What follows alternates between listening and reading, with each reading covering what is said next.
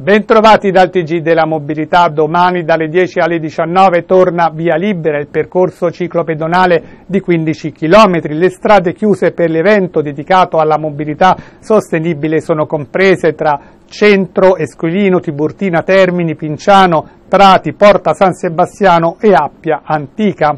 Modificate 35 linee di bus, tutti i dettagli e gli aggiornamenti su romamobilita.it.